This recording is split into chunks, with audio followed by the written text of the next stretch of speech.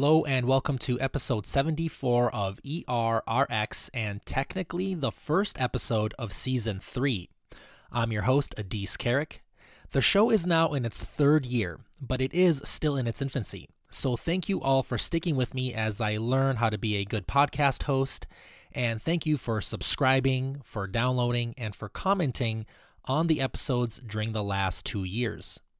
To kick off the third season, we're going to be discussing the management of hyperkalemia with a very special guest who really doesn't need much introduction. If you're a fan of pharmacy or medical podcasts, you've definitely heard of this guy. My guest graduated from the Presbyterian College with his PharmD degree and did his PGY1 in Orlando, Florida at Advent Health and his PGY2 in Atlanta, Georgia at Grady. Right now, he spends all of his time working in the ED in Atlanta, as well as the Medical University of South Carolina in Charleston. He is the founder and host of one of my favorites and one of the coolest pharmacy-related podcasts, the Pharm-So-Hard podcast. He runs the Pharmacy and Acute Care University, or PACU, which you can find at pharmacy-acutecareuniversity.com, and he also has a third website called Pharmacy Friday Pearls, which you can find at pharmacy-pearls.org. These are all fantastic educational resources, so make sure to check them out. I really don't know how he manages all of this along with a full-time job, but today he was generous enough to make some time for us to share just a tiny bit of his expertise. Please welcome my guest, Jimmy Pruitt. Thank you. Thank you so much for that phenomenal introduction. It's probably the best introduction I've ever had in my life. So thank you. Man, Jimmy, like I said, I don't know how you do all of this, and I'm convinced that the Roman numeral 3 behind your name just means that you cloned 2 other copies of yourself and you're just the third one, because there's no way a human being can do all of this in one lifetime. Hey, just trying to make sure I'm giving everything I have for the ED community, man. We just have such a great, we are so blessed to just have the ED community as it is, and to be able to practice in a setting that is such rewarding as we do. So I try my best to just give back everything I can when it comes to education and just giving the people what they ask for. And that's really all I do, man. Correct, man. Well, we are so happy to have you. I was actually a guest on Jimmy's show back in one of his episodes, episode 52. We talked about post-intubation sedation, and we finally linked our calendars. And today is your time to shine on ERRX. So thank you again. And Jimmy, was there anything else you wanted to mention? Anything else that you have going on in your life right now? I just wanted to mention probably I want to call it the biggest event in ED pharmacies, like, conference history. We recently just had the Emergency Medicine Pharmacotherapy Resuscitation Conference, or other known as Empower. We had that on March 11th, and it was a phenomenal turnout. I'm going to be very honest with you. I was expecting maybe, 100 people, maybe even 150 to show up, but to have, over 700 people register for that conference, and as many people to be engaged, it was just a phenomenal experience, and super excited. And the great part about all of this, guys, is that we've made it to where you can access that at empowerrx/conference.com. So all of the handouts, all of the videos are all there for free. If you are wanting to get CE, we're in a process now of getting home study CE. So for people who wants that, we can have it available. So I've spent a significant amount of time working on that.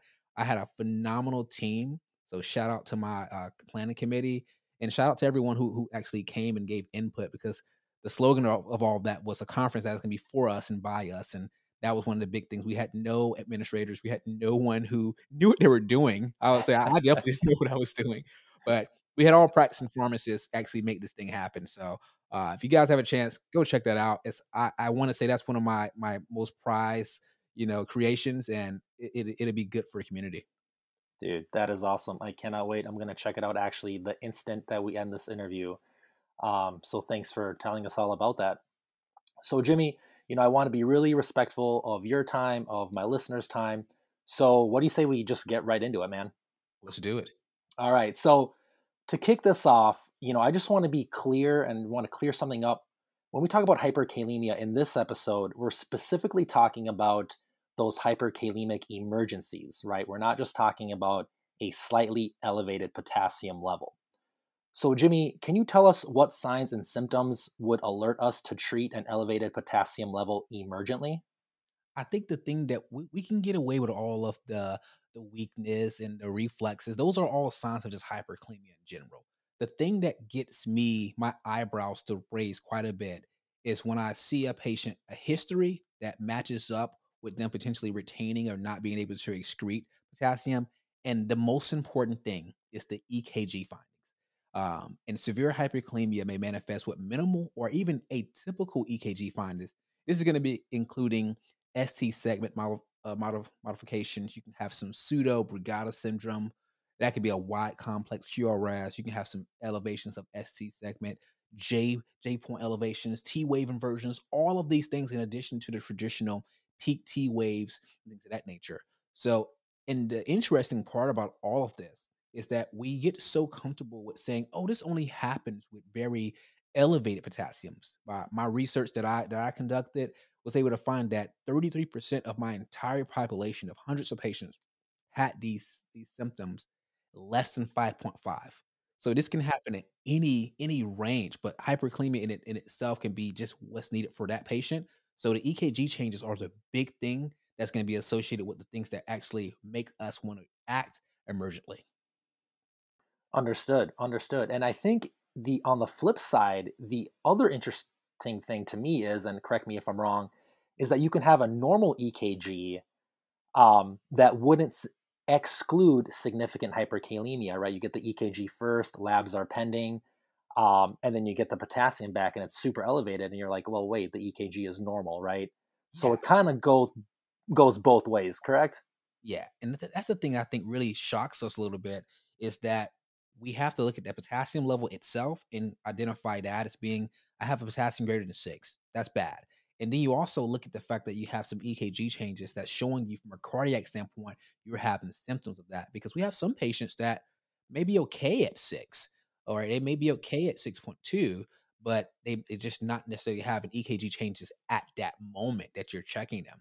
So the interesting component is that only like 30, it's anywhere between 30 and 40%. Uh, the EKG itself is only 30% sensitive and actually detecting hyperkalemia. So you can't Hmm. use that by itself. But again, if you have a history, you have a lab, and you have an EKG that's showing something, you can start to play a little bit. But again, it's very intriguing, hyperkalemia in itself, because again, the first time you get this lab, it may be false because the number one cause of hyperkalemia is going to be pseudo hypernatremia due to hemolyzed labs. So again, you really have to be. It's intriguing. We can go down a rabbit hole, but it's very intriguing of all the things you have to consider when actually treating a patient for hyperkalemia. Correct. I love it. Do you guys at any of your sites have like a specific level where you're pretty much like have to treat? Like, is that level 6.3, 6.5? Or do you guys mostly look at previous potassiums, EKG changes, signs and symptoms, things like that? I would love to say that every time I'm involved in a case or I'm verifying a met that we consider everything, but I think the magic number I would honestly say I would say for my ED colleagues because my medicine colleagues may have a different threshold, but 6 is usually that range. And the reason I think that happened is that and we use Epic for our orders, our EMR, and it actually leads to a different categorization of elevated labs. So you have like the oh, this is okay, alert, or you have like emergency. And at 6, we get an emergency. And that just that symbol, I believe, is what causes my providers to, behave and be more aggressive in their treatment pattern. Got it. And as we segue into treatment, what agents do we use in the emergency department to treat hyperkalemia? And then we'll go down one on one and break down each of these agents. I think the best way that I've learned to look at this is I categorize it as cigars. And to be more specific, is cigar loops if I want to be all inclusive. But I'm talking about calcium.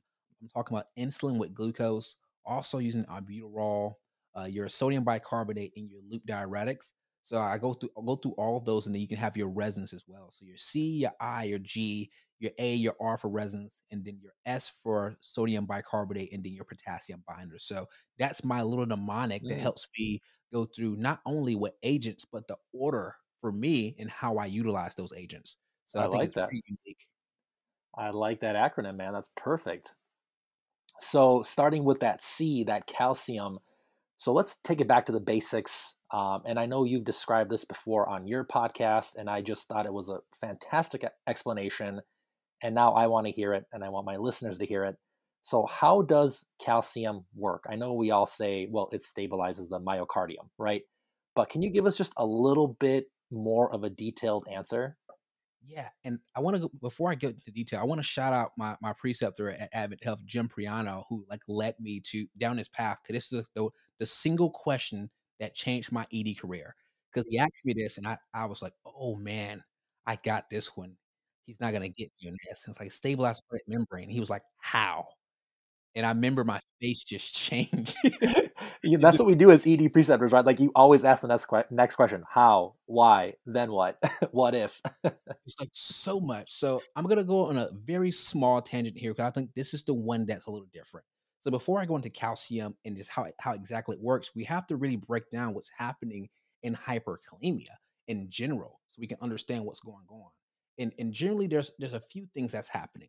We have our resting potential that we traditionally have is going to be around negative 90 millivolts, and we have our threshold potential that's usually hanging out around negative 65 millivolts. And that in the average patient, that's the patient that is healthy, that does not have any issues. And some of the key elements that's going to be involved in that cardiac action potential is going to be your sodium, particularly in phase zero. And then you get into phase one, we have some your sodium and potassium channels as well. And then phase two of that action potential, you have your calcium that's going to be involved with some potassium as well. And then and towards your phase three, that's where you're going to have your rectifier being potassium channels that's going to be open. So you have all of those things happen and they all work in unison. So if you disrupt any one of those, if you disrupt the inflow or outflow of sodium, calcium, or potassium, then you're going to disrupt or destabilize that cardiac myocardium, and the active potential is going to be associated with that. So overall, when you have a increased amount of potassium extracellularly, what you're going to do is you're going to prevent that potassium from actually leaving. So again, you have a situation where hyperkalemia leads to a less negative resting potential. I'm gonna say that again. You have a less negative resting potential. So again, or more positive in a sense. So ultimately, your resting potential is closer to your threshold potential. And all that means to me at least, because I'm not an electrophysiologist or anything like that. It just means that your myocardium is a little bit more unstable because you have two things that are closer to each other, and that's going to lead to something bad happening potentially if we don't fix it rather quickly. And what calcium's gonna do is it's gonna hit that particular site, and how it actually impacts the resting potential, because it also impacts the threshold potential, but I'll get to that later on, is that when your resting potential is impacted, that's gonna lead to sodium channels being blocked.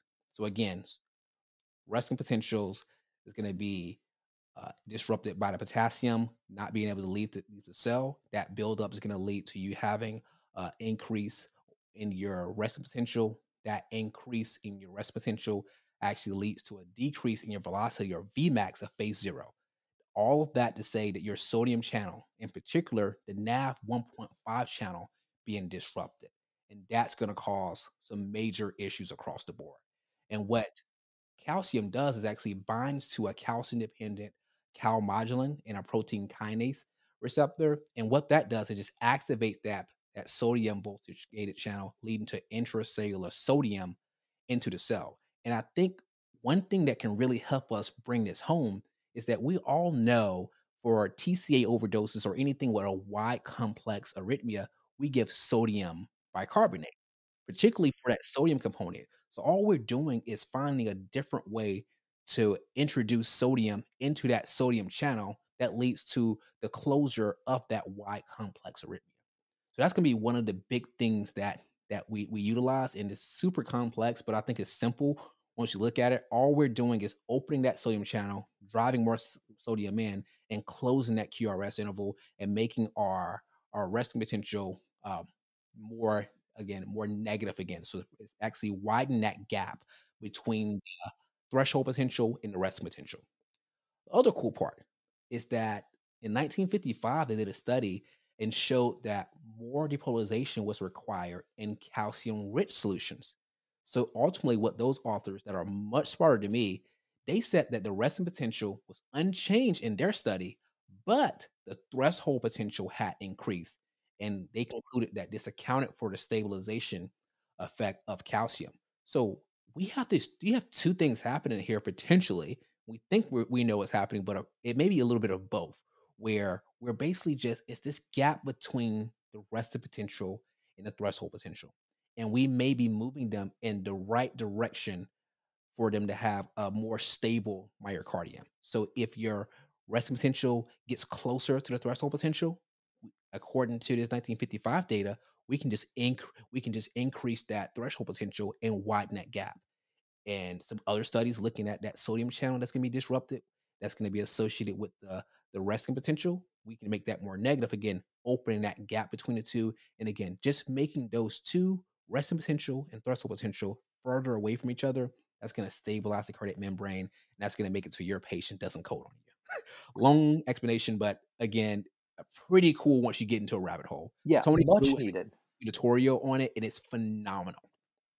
I'll have to check that out. And by the way, any student or resident I ask that doesn't give me that answer is going to fail the rotation. Yeah, Like if I just hear stabilizes the myocardium, I'll be like, oh, you got to listen to Jimmy Pruitt, man. That answer is not good enough. and any preceptors out there, if you ask your students, your residents that, and their eyes doesn't pop out of their head once you ask them how, it's one of the most phenomenal things in the world. Well, I just love the mechanisms of actions of drugs, and and I'm assuming like calcium, like most of the things we've discovered, it was probably by accident, right? They probably just gave some calcium. They're like, oh, hey, this worked. And then you kind of later discover the mechanism of it, right? Absolutely. So I'm assuming this is what happened with calcium. I can't be absolutely sure, but it seems like one of those things that's way too complicated for somebody in the 50s to have figured out. Yeah, and especially with just myocardial just sitting there in calcium-rich solutions, like, "Oh, I spilt this by accident, and I noticed how when I shocked it, it didn't do as much as when it didn't have the calcium." So, It it's one had of to those be. things that happen, man. So this is a very complex like mechanism of action. So realistically, how quickly after you give calcium should you see some results in terms of EKG correction? Absolutely, man. The great thing about this, you're gonna see it pretty rapidly. There's been times again when I'm fortunate to work in states where pharmacists are allowed to administer medication. So I would give this medication, and I would see a rapid improvement within minutes. I would see that, and if I don't see that improvement, then I'm like, okay, this is challenging. I have to try something else. But again, you should see these results rather quickly. And it's also cool to think about. We're giving this during cardiac arrest when we're correcting our H's and T's. You should see an impact if this is the case within a minute. So this is something that is pretty rapid that occurs. Okay, that's fair. That's fair. And how long does the effect last? I guess another way of asking that is when you're pushing this drug at bedside, how often do you repeat a dose if needed? And that's the thing. You usually, again, if you want to go to LexiComp, and I know everyone, I have a a quote that I would say, don't be a LexiComp pharmacist. But if you're being a LexiComp pharmacist, you're just looking at exactly what the textbook says. We're talking about anywhere from 30 to 60 minutes of actually having a effect. And that's when it really depends on the situation and how severe the case is. I may be redosing this every 30 to 60 minutes, depending on the patient and if I gave anything to remove the potassium, like a potassium binder, or if they're going to dialysis or a loop diuretic. So if I can't remove it and that potassium is necessarily getting shifted back out, or I just don't have a way to get rid of the potassium, I'm gonna repeat this if I have EKG changes reoccur. Correct. And, I once was working in the ED and a nephrologist ordered calcium gluconate 1 gram every 30 minutes until dialysis. That happens. I promise you, And that's definitely an ED order, man. I clicked verify. I was like, yep, you know what? I don't know, like you said, what the max dose is. He was going to dialysis in a couple hours anyway, so it wouldn't have been like 18 doses or anything. But I was like, I love this. Let's do it. This sounds great. And you brought up a good point. One of the things that my nursing staff like got angry at me because they knew we wasn't going for like 3 or 4 hours.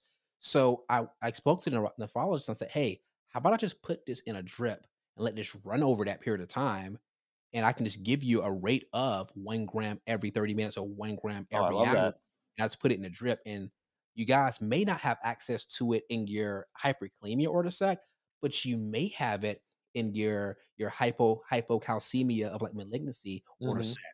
So you Hmm. may have a different way that you can order a calcium gluconate drip, or it's just different ways you can find a way to order it, but I've done that a few times, and it just saved me from being at the bedside or saved my nurse from being at the bedside for hours, and I knew I would put anywhere from, 3 to 4 grams or 5 grams in a liter bag if they were not necessarily dialysis, or I can put it in a smaller volume, but run that over a period of time, so I didn't have to do that every 30 minutes or an hour, but it's just so many different kinks and nicks you can do. Oh, I love that. See, this is the stuff I live for, and why I started podcasting and listening to other podcasts is these little tips and tricks, right, that make life so much easier. I have never done that, Jimmy, but in the future, I definitely will. Just keep in the back of your head, man. It's just like, I know it's like, I don't wanna give every 30 minutes, but, like, how can I find a way to make this easier?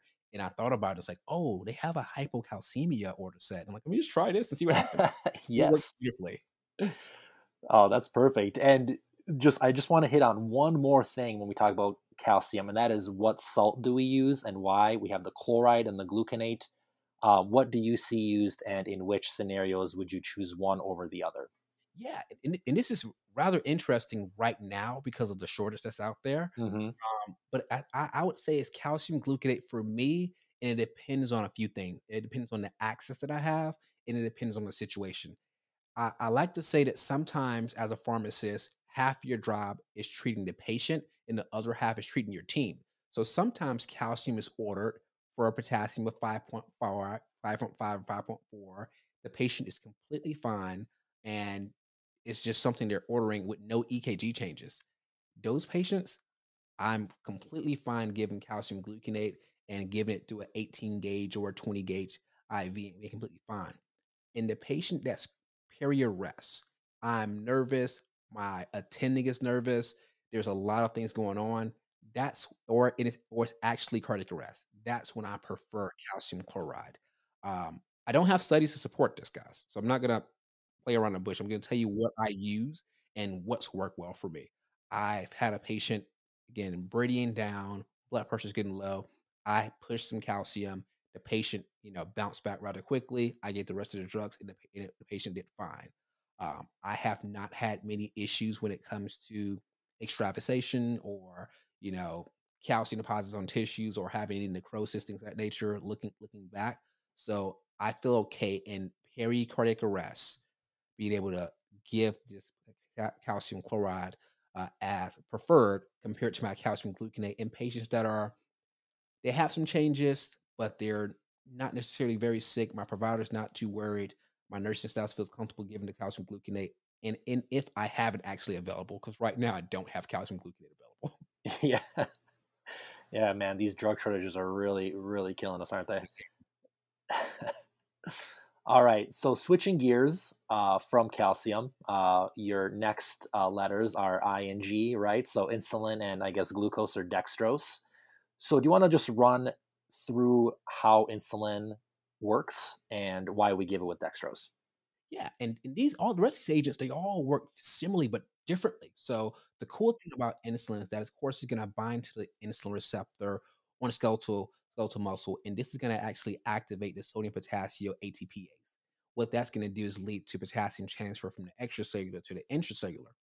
And the cool part is this: when you start looking at this, um, it's basically going to lead to where you're going to start exchanging three sodiums from intracellular to extracellular, and then two potassium's going to go intracellular. So that's going to be the pump that's going to work that way. It's just intriguing. Again, we're not necessarily saying that insulin binds directly to that receptor. We're saying that the insulin binds to its own insulin receptor, and then that's going to cause a promotion of the upregulation of that potassium, the sodium potassium ATPase. So that's one thing that occurs. And the cool thing, we talked about glucose or dextrose. It's two things that we're using it for. The interesting component is that exogenous glucose actually stimulates insulin secretion, that then goes and binds to the insulin receptor, that then goes and upregulates and activates that sodium potassium ATPase.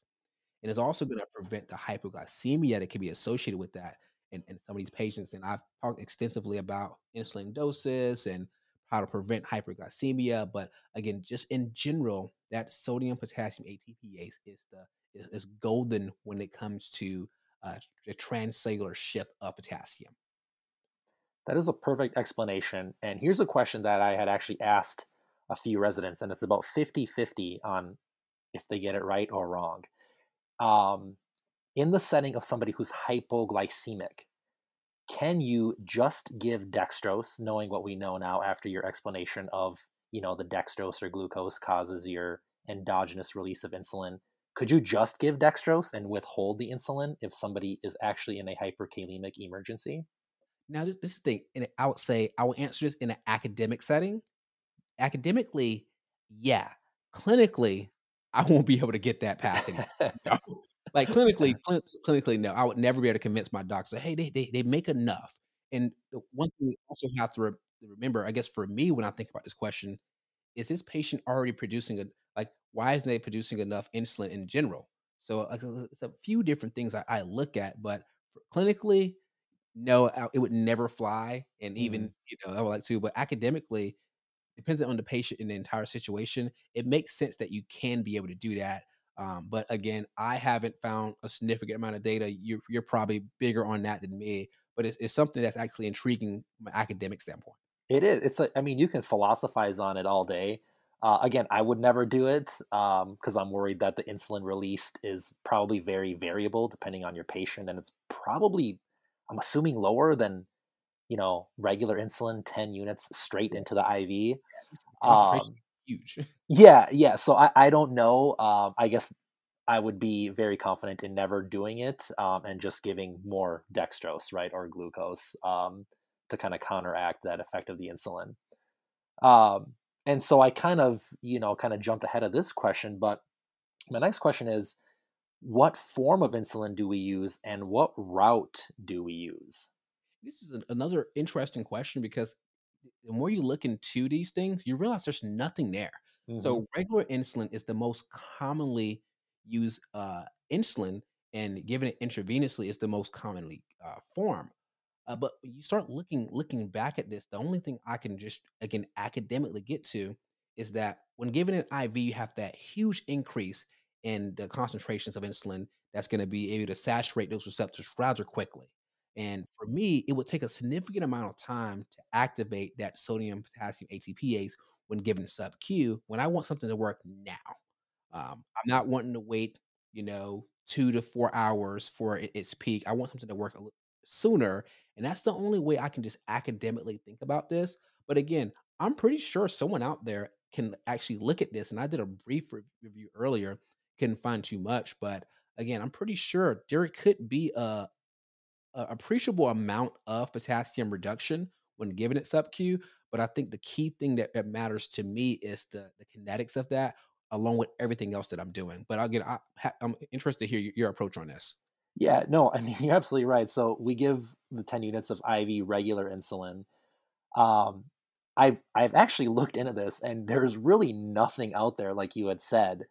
My my hunch, even though we're giving a rapid acting insulin sub Q, so you would think that it would work, because you can use an aspart or something versus a regular. My first thought is it's potentially like inconsistent bioavailability, right? So giving it sub Q might not work as well in certain patients. And then, yeah, B, like how quickly are you getting to that peak level when you give it sub Q versus IV? And then I think about diabetics and when we just treat hyperglycemia, and I think about giving 10, 20-ish units of rapid acting sub Q insulin.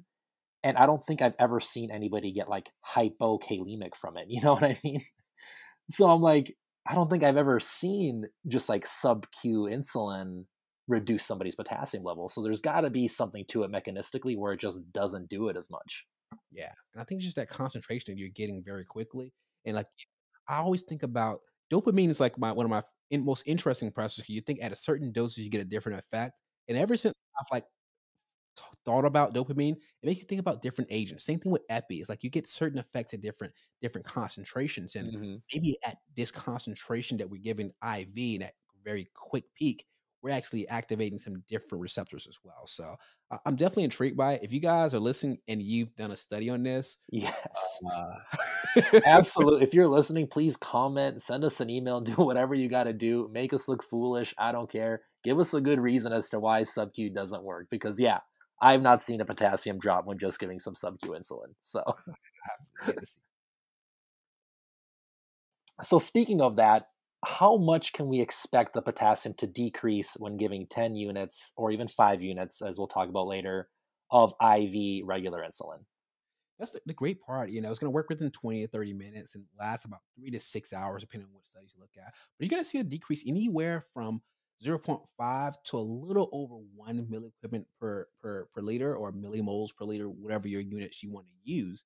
But the intriguing fact, when we look at the data and go back, is a lot of confounders in there, because most of the time we're not just giving insulin. I was using a combination of a few other things, and the data is not as robust as most people would like it to be Hmm. honest. But again, around that 1 milliequivalent per liter is going to be what I see when given doses in patients that have a higher level. I'm talking in the sixes, but those patients are on the lower end of fives to 5.5s. You can see a little lower in that 0.5 milliequivalent range. Yeah, and which is pretty significant, right? Like a 1 milliequivalent per liter is a lot. And then, do you ever redose IV insulin? That's something that's been it's actually been coming up a little bit more often lately, because again, just not being able to get these patients to the dialysis in a rapid fashion. If I actually had a today I had a patient that was coming up on 4 hours post insulin dose.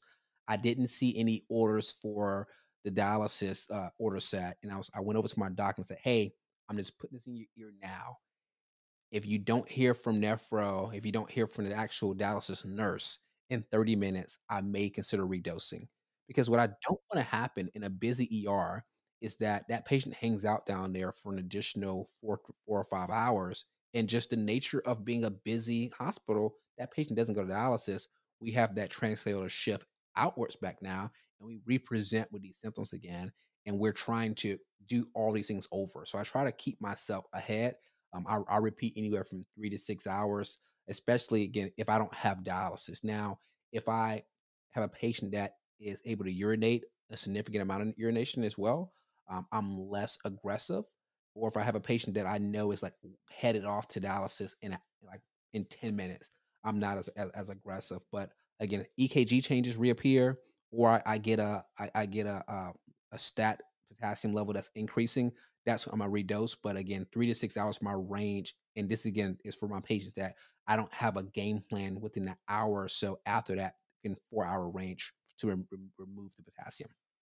I love it. I love it, man. And we all think about, redosing calcium and getting all cowboyish with it. But, we forget, myself included, that in a world where we have a lot of boarders in the ED, not a lot of beds, patients are hanging on the ED for hours, if not days. Pay attention to when you actually shift somebody with insulin, and know that you can redose it if needed. And I think that's probably more overlooked than we think. Absolutely. And another thing that's probably overlooked is if you're getting a patient from a facility, from dialysis, or from somewhere else, check to see if they gave insulin. Sometimes patients can. I've had a patient recently that came from a facility and they gave him insulin IV, but it was nowhere documented on my MAR, and my time was based off that one. And I was like, asked my docs, "Hey, what happened?" It's like, "Oh no, the actually facility gave him that." So you have to check the notes sometimes to do a little digging to make sure. That way, you're not double dosing these patients that are already on a verge of hypoglycemia, especially if we're using the 10 dose, as a lot of shops are still doing. Correct. And that's a perfect segue of, how much insulin do we give? And you had on your podcast, episode 47, you talked about giving somebody 5 units versus 10 units. And quickly, what were the results that they saw, if you remember, in that study? And when you talked about this, and what do you guys do at your site? Yeah, and this has been great because we've made some big changes. So overall, there's about 4 or 5 studies now that's come out comparing either most of the studies look at 5 versus 10, but some of them they categorize as less than 10 versus greater than or equal to 10. And across the board, what I traditionally see, I would say 90% of the studies is that I see a major reduction, anywhere from 20 to like 50% reduction of the incidence of hypoglycemia, but I don't see any difference in the reduction of potassium. They have similar decreases, or if there is a statistical significantly difference, I'm talking 1.1 milliequivalent per liter compared to 0.97. That's statistical significant difference. Clinically, to me, that doesn't matter. I'm just gonna be honest. I don't think that's gonna matter as much, especially when I have other agents that I'm doing. So across the board, what I'm noticing is that for one, the insulin 10 unit dose came out of nowhere. I can't find where that came from. It's probably some rat data in 1800s and just chose 10. But we just made up that. Yeah. And now, weight-based dosing at zero point 0.1 unit per kilo, maybe a deal. It's the classic 5 in my shop. Shout out to my partner, Kelsey Billups. We actually changed our order set. The standard for all patients is 5 out the gate. Ooh, Uh, nice. All so right. everyone's gonna get 5 in the ED, and then from there, we can continue to use other agents as well. But what we're gonna go back and look and see a pre-post to see, do we see a major difference in hypoglycemia? I anecdotally haven't had many issues in patients that just got 5, but the problem that happens is this. We have to watch out for this as pharmacists. Your ED group, or your one team of order 5, someone will see that and go to up to date and say, "Oh god, they gave the wrong dose. The pharmacist is an idiot," and give 10 or give 5 more, and don't necessarily give more dextrose, and that patient's blood sugar is 30. So Correct. that's something Correct. that I've seen with, if there's issues with hypoglycemia, the issue that I see is usually that someone order a second dose that wasn't necessarily needed from a hyperkalemia standpoint, but we wanted to make sure that we satisfied the gods of up to date. And that, for everyone listening, is very important. Not only what you said about satisfying up to date, but also the hypoglycemia. And when you talked about your order panel, so when you're giving that 5 units of insulin, we talked a lot about insulin and we talked a little bit about the dextrose. So how much grams of dextrose are you giving with that 5 unit dose of insulin at your sites? Yeah, so right now I'm giving 25 grams, and fortunately, we're using D10 right now because I don't have D50 syringes, and I'm not Yep, upset about that, to be honest. And I can probably use a little less, um, but that's what our order set is using, the 20 to 25 grams, 25. and that's Interesting. for your standard patient. For your patients that are a little bit again, ours cap out at less than 100 milligrams per deciliter. They're gonna get 50 grams, and then those patients that are above 200. I'm very cautious with this because those that are on the cusp of like 201, they get nothing. They don't have to. Most of the time, my doc's gonna check that anyway. But again, we range it to where if you're less than 100, you can get 50. If you're between that 100 to 200, you can get 25 grams. And if you're above that, you don't have to get anything. But you still have to PRN order set in case that blood sugar does drop down hours after, because I remember talking to a doc and he was like, "Oh, Jimmy, I'm just gonna give double the dose of dextrose and give 10 units." And I said, "But the kinetics doesn't plan out." He's like, "What do you mean?" I said, "The dextrose is gonna be metabolized in anywhere from 30 minutes to an hour." I said, "Your insulin in a patient that has any kind of renal dysfunction can hang out for 8 hours. It can hang out anywhere from 6 to 8 hours. So it doesn't really pan out." And I remember seeing his face go, "Oh." And there's so many different ways to do this, and I think more sites are moving to giving less. For example, my site, we used to do the 10 units IV for everyone back a few years ago, and then we developed this hyperkalemia order panel or order set. And if you guys out there listening don't have one of these in your ED, I think it's crucial that you get an order set with all of these meds. But what we do is we do the zero point 0.1 units per kilo, like Jimmy was talking about, with a max of 10 units. And then we either give 25 grams or 50 grams of dextrose, depending on their blood sugar level and their creatinine clearance, right? So people that are more hypoglycemic or maybe have worse kidney function will get 50 grams versus 25 grams. And then, as a safeguard, again, Jimmy touched on this a little bit, we actually changed our PRN dextrose order to be an actual scheduled order. So every 30 minutes, it alerts the nurse to give dextrose. And of course, they can chart, not charted or not necessary if the sugar is at an appropriate level. But if they start to drift down, the nurse will be prompted to give a dose of dextrose. And so we have these Q30-minute dextrose orders that go for 2 hours. But listening to Jimmy and kind of doing some more research, I think we should maybe one day talk about just giving 5 units to everyone, especially if you're not seeing a greater potassium decrease with the higher dose. It just doesn't really make much sense. We just like to make up doses, and hey, that's what we do, and that's our job now is to dispel most of that. Yep, exactly. All right, so shifting gears. So cigar, what are we on now? We did IG. What's A again?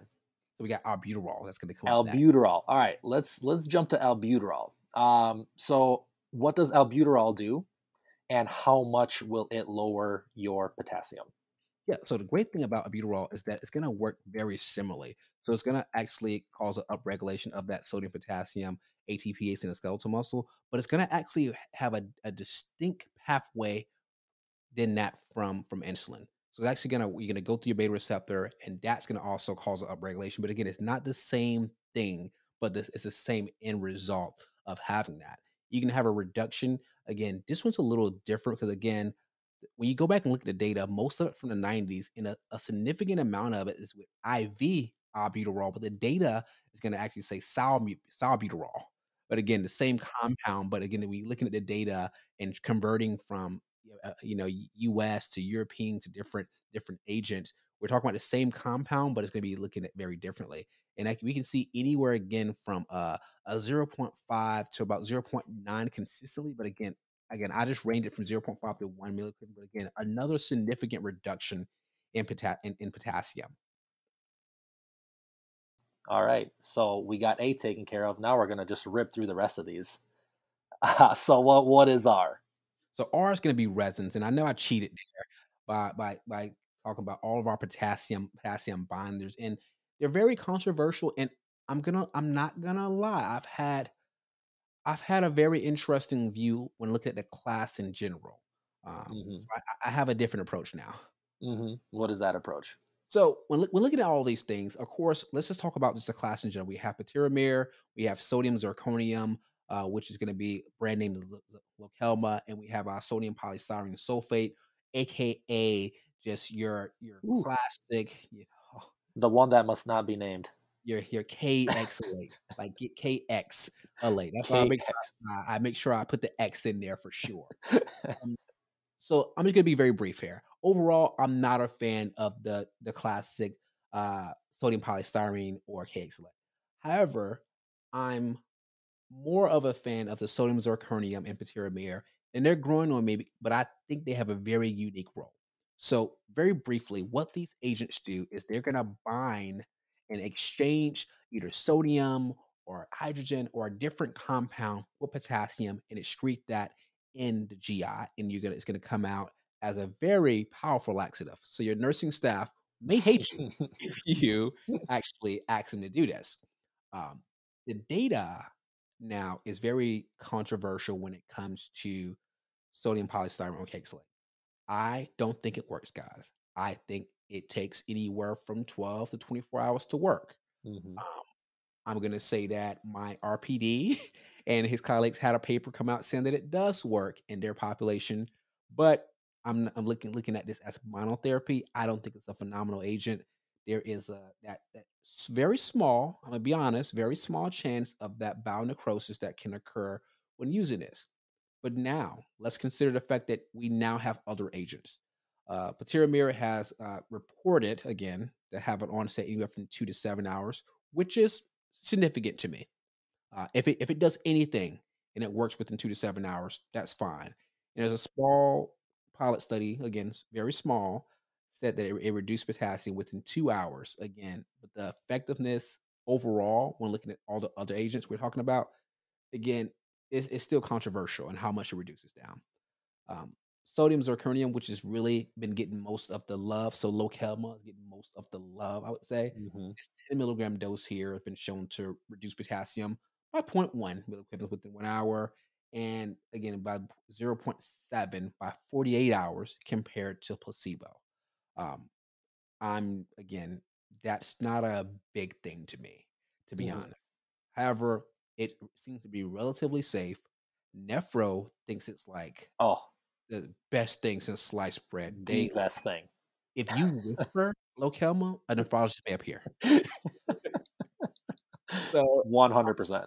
I'm not a hater of these other newer agents right now. Yeah. Um, they may do something. Hmm. Your patient will crap. Um, And take some potassium with them.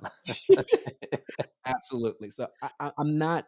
I don't think they're I don't think by themselves they should be ordered. I think that if you're waiting, the unique role that I mentioned before, I think that these agents are best for your patient that is not acutely sick, no EKG changes. So they're not sick enough for emergent dialysis, but they have high enough levels to go to dialysis. And they may take 6 hours, it may take 8 hours. This is the patient in between you consulting nephro and them going to dialysis. I think these are the patients that deserves to have their bowels cleansed with these potassium binders. So I think that's the unique role for these Got patients. it. So basically, like a bridge to dialysis if Absolutely. dialysis is delayed, which Absolutely. makes total sense. And just to go back to Kxalate a little bit for those younger kiddos listening that may not know the history of Kxalate or sodium polystyrene sulfonate, it is, not recommended anymore. Had minimal reductions in potassium, like again, less than 1, and that was even over like 1 to 7 days of continued treatment.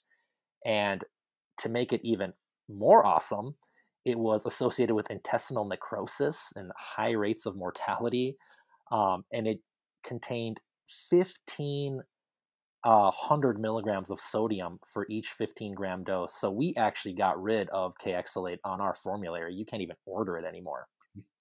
Yeah. It's just not something we probably should use. And yeah, I won't go too deep into it. It's just not a phenomenal agent. I think it's trash. I don't want to bring that language to your podcast. I like to call a lot of things trash. Oh, we'll Um, get there. but I categorize the sodium polystyrene sulfate in that trash can group. I love the trash can. Perfect. All right. So where are we at? We All right, did R. We are on S. so we're on S now, and this is What is S? I'm going to be very Is casual. this sodium bicarb? Is this sodium bicarb?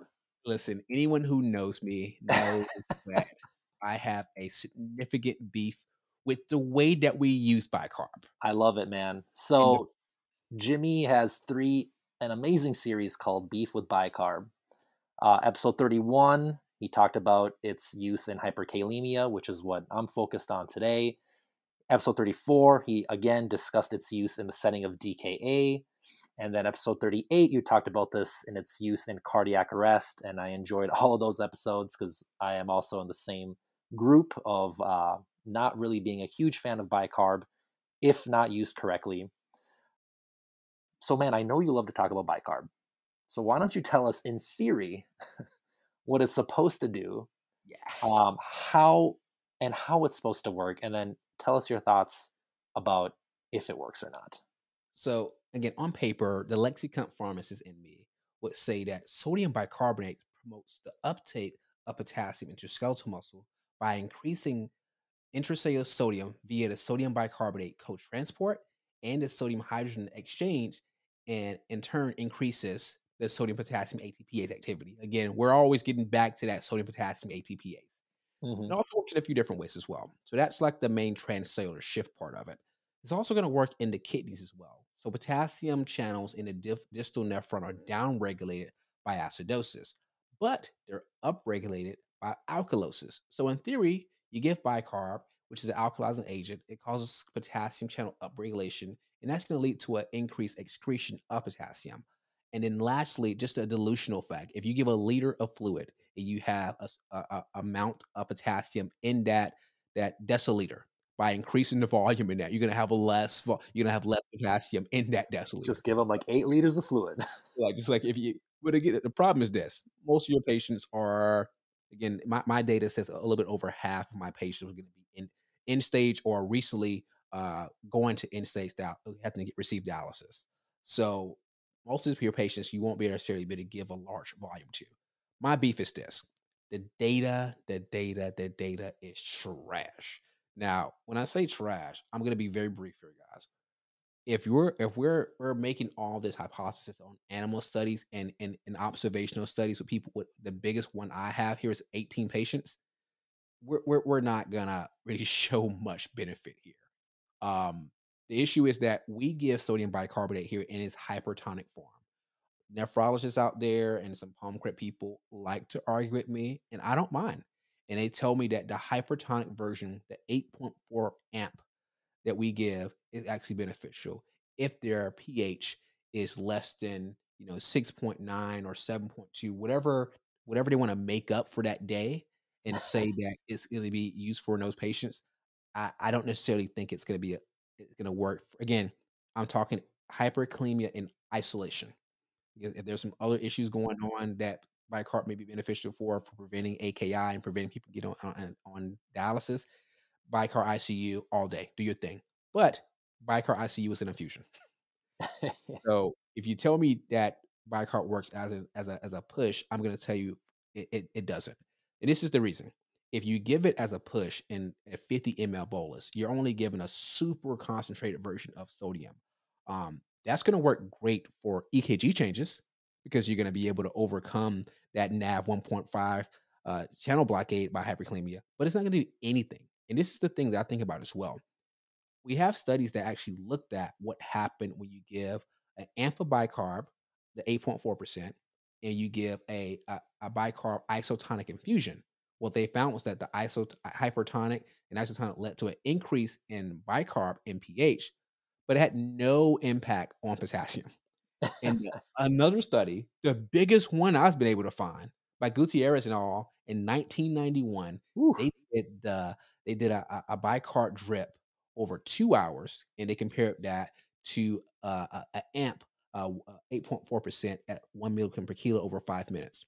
What they found was this: isotonic bicarbonate led to an increase in bicarb, okay, and it Surprise. led by 3%, and it actually did lead to a decrease in potassium by 0.3 at 3 hours, at 2 hours. I'm sorry, but when looking at the hypertonic one, it led to a slight increase in bicarbonate and osmolality, but did not change the potassium levels.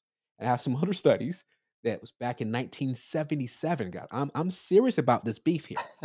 Back in 1977, they looked at stuff like this here, and they showed that it actually didn't do much but reduce the potassium by 0.15 for every 1 milligram increase in bicarb. So I understand the logic of all of this stuff here.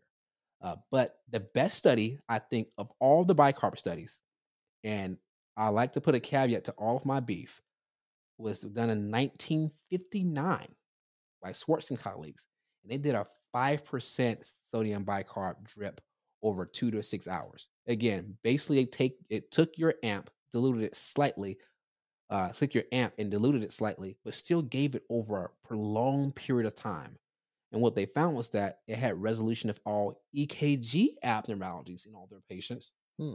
2 died in 24 hours, but again, it did a phenomenal job of what I think the purpose of sodium bicarbonate is in hyperkalemia. I think its only role as a push is to be pushed after you push calcium to stabilize that cardiac membrane by driving that increase in extracellular sodium to overcome the blockade in that NAV 1.5 channel. Rant So it's over. the sodium that's important, not Yeah, the bicarb. all So the love to the sodium, all the hate to the bicarb. So, Jimmy, are in your order panel or when you're treating these hyperkalemic patients with EKG changes, do you guys routinely give the sodium bicarb for that reason, like for the EKG changes Yeah, routinely? And do your providers know that, or are they like, oh yeah, it's the HK ATPase, that's why we're giving it? most of them don't, and this is the thing, in certain cases, they know that I hate it, So when I come and I'm involved with the case, it's very challenging to order in an order set by itself by design. I'm Hmm. being honest, so it's harder to order. It's not a pre-check item, and when you do, when it's given as an amp, I usually say I'm giving it in conjunction with the calcium. And they're like, "What do you mean?" I'm like, "I'm fixing the EKG changes that had you call me. I can care less about using this particular agent for the potassium reduction." So I don't tell them usually until afterwards, but they've heard my rant over and over. And thank God, my both my ED teams are phenomenal, and they go and listen to these episodes. And I've had an attending like hold a resident back, say, "What are you doing?" He was like, "I thought we should use bicarb." It's like, "Don't say that out loud. Don't say it out loud. Jimmy's gonna come over here and get you." No, So I don't. if I'm understanding this right, are you giving the calcium and then you're saying let's start a bicarb infusion, or are you just giving it right after the calcium, pretty much as a rule with EKG changes?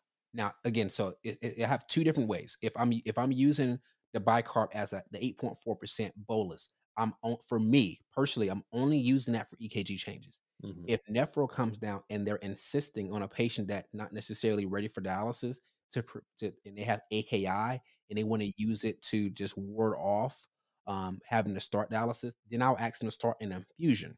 Gotcha.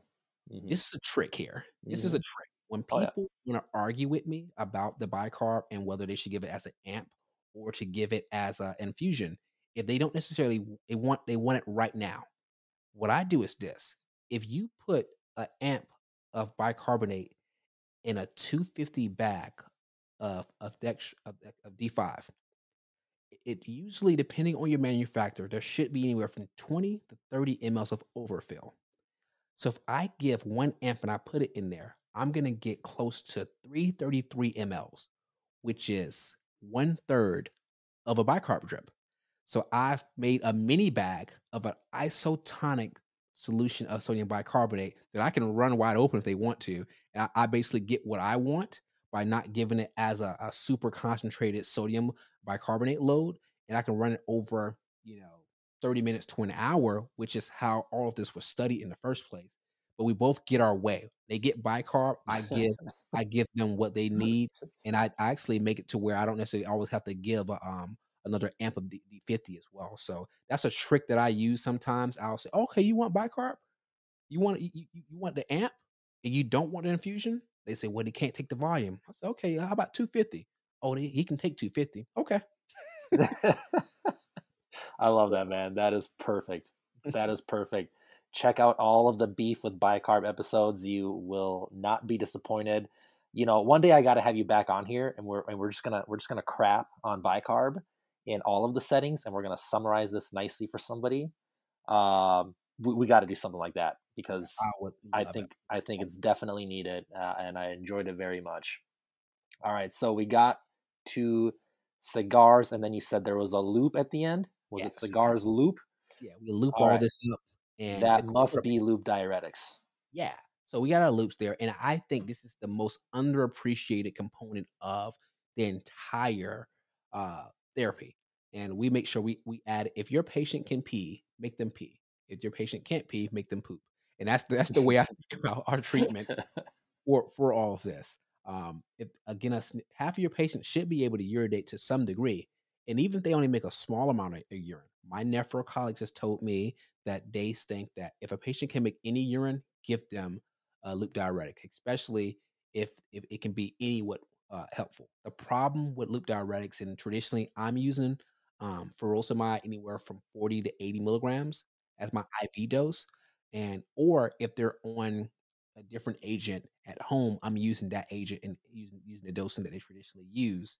Um, but the problem is I don't have a significant amount of data. I can't Right. find much. I don't know if you can, but independently, I can't necessarily find the amount of potassium reduction.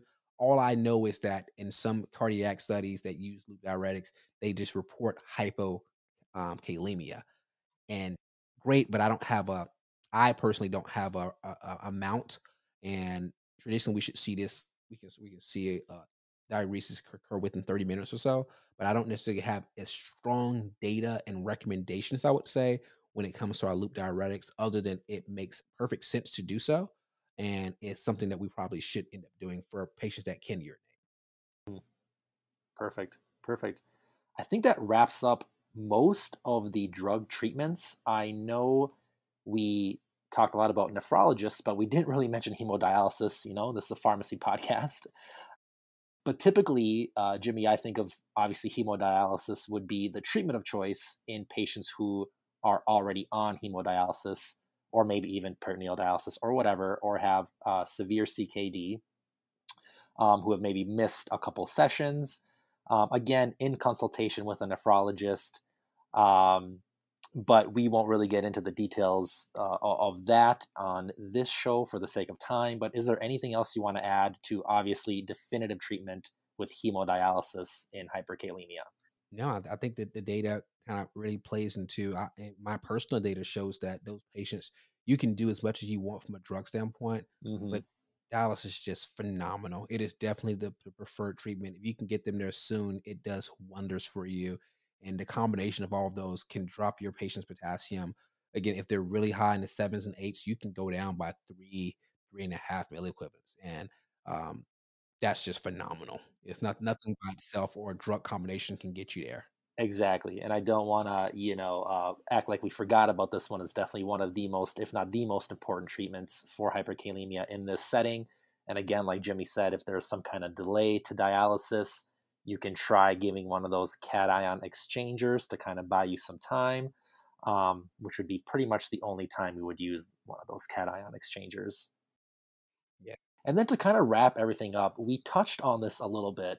And I think it's really important that we end the show with talking about, something maybe a little less exciting, order sets and order panels for these orders.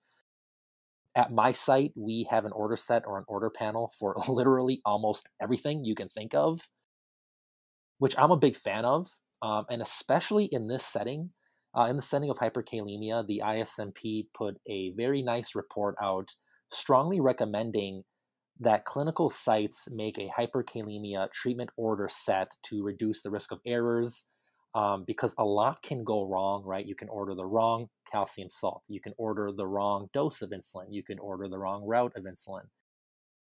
You can order sodium bicarb as a bolus when you're working with Jimmy and get yelled at, right? So we have an order panel, and it's very nice nowadays is, these order sets and these order panels allow you to literally in real time teach the ordering provider what you're giving, why you're giving it. So we have specific parameters of when you would use this. It tells the nurses in every order what um, um, how to administer the meds. For example, which is the first one we give, which one is the second drug, which one is the third drug, right? Assuming all of them are ordered. So at my site, we have 1 gram of calcium gluconate. We have the insulin at, like I mentioned, 0.1 units per kilo with a max of 10 units. That is linked with an order for dextrose, depending again on their creatinine clearance and their initial blood glucose. So you either get 50 grams or 25 grams of dextrose. And then, like I said, we have that scheduled order for dextrose every 30 minutes for hypoglycemia. And then we also do have the albuterol, 2.5 milligrams nebulized every 5 minutes for 4 doses. We have an order for furosemide. We do have Lokelma on there, and I'm going to have to delete this the instant I get back to work on Wednesday. But we also have sodium bicarb injection and infusion, Jimmy. So do you? I know you mentioned that you guys also have an order set or order panel. Is this kind of similar to what you guys use as well? Yeah, for the most part, all of it's the same. I've been super fortunate in the last year and a half. I bounced back and forth between Grady and MUSC in similar order sets across the board. My previous shop in Augusta, again, we had recently made the order set there as well, and very similar wording, very similar material across the board. So I think for the most part, again, having an order set for hyperkalemia is key, and it just really prevents a lot of the errors that occur. Because the problem that I have, guys, is that I think sometimes we get too excited and we don't focus on how simple it is to treat hyperkalemia, but how easy it is to mess it up as well. Absolutely. It's something so simple, but I have seen a good amount of errors that treatment panels and order sets like this can hopefully help reduce. Jimmy, was there anything else that you wanted to mention before we signed off in terms of treatment of hyperkalemia. Do you want to mention anything else about what you got going on? Anything like that? I think it's really just focusing on, again, order set development is going to be key when it comes to hyperkalemia. And I think I should probably put this out here first. You got your audience to be the first to hear this, but we're going to be having the Pharm-So-Hard tour this summer. We're going to go to 7 cities. We're going to go and we're gonna shadow some people in their EDs. We're going to interview them. We're going to have a nice dinner and get together on a Friday night. And we're going to do something fun, whether it's kickball, pool parties, all that great stuff. We're going to be doing those things as well on a Saturday. So I'm going to travel across. I'm not going to get too far west, but we're going to travel around and just get to talk to different pharmacists, get to experience their EDs, their hospitals, if available, and really get together. So I'm going to be putting that information out. But again, your audience is going to be the first to hear this, because I think that we are a community, a pretty fun community. And I think this is going to be one of the things that we can start to do to get ourselves together, and without having to go to a big conference and leave too far. So the Pharm-So-Hard tour will be here. And I'm definitely inviting everyone in the Boston area, Chicago, Orlando, Atlanta, Dallas, and Denver. Will be my big spots for this summer. So if you guys are listening and you're in that area or can get to that area, it's going to be amazing. That is awesome, man. Next year you're gonna have to add Minneapolis, St. Paul to that list. Oh yeah, got Be to. happy to have you. I may get there this winter, man. That's just the summer, so we'll see how it goes. All right, man. Keep in touch. Well, all right, guys. There you have it. Thank you so much to Jimmy Pruitt. Check out his podcast, the Pharm-So-Hard podcast. Like I said, he's got some great episodes on there, especially his Beef with Bicarb series. I love it. I think you're as obsessed with bicarb as I am with Kcentra and warfarin reversal and underdosing of status epilepticus meds. Oh, And it's just so refreshing to hear somebody who's obviously researched this for a significant amount of time. So thanks again, man, for coming on and sharing your knowledge. thanks for inviting me, and thanks for coming on my show and giving me the #1 episode of Pharm-So-Hard. So, Oh, man, that is awesome. That is super humbling, man. Thanks again. We'll have to do it again. All right. You got to promise me now you're going to come back. You're going to talk about beef with bicarb in one episode, and you're going to hit all 3 issues. yeah, you have to shut me up talking about that, man. All right. Thanks, man. Thank you. Have a good day.